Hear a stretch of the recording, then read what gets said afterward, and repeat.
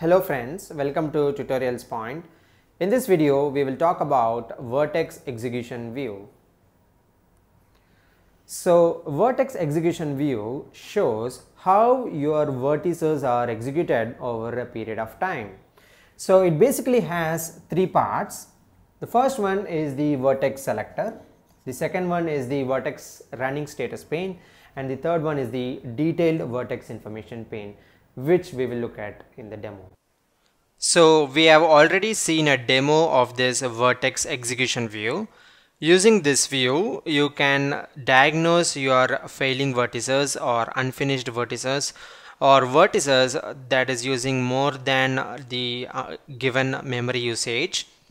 So probably if you want to see the original view, just go to original vertices, and the creating, queuing and running stages are displayed as well. So these are the different stages that you can think of.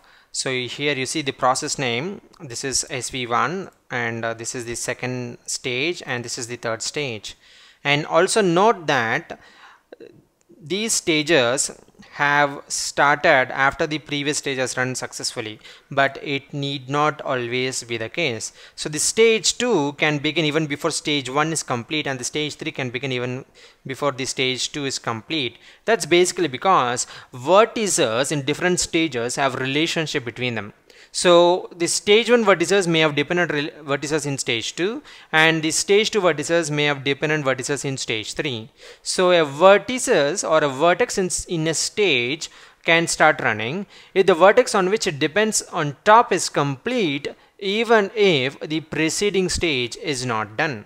Okay, so this is one view, and if you see the critical path view, this is the longest running vertices. For example, if my job takes 10 minutes, and these are the vertices that are responsible for making it run 10 minutes. So if you want to look at the vertex that's taking a lot of time to consume, just go to this critical path and you will know what are the vertices, what are the stages that's taking the longest time to complete. Okay, so next is failed vertices. We do not have anything, so let's go to the next one. And again, we do not have anything like a runtime close to limit, because our job is very small, so we really do not have that much of data to give it to the vertices. And note that each vertex can hold a RAM approximately equivalent to 6 GB of memory. So we are not providing anything close to that, so we will not have any of these issues. So usually in a typical big data scenario, you will get all these issues. Thank you.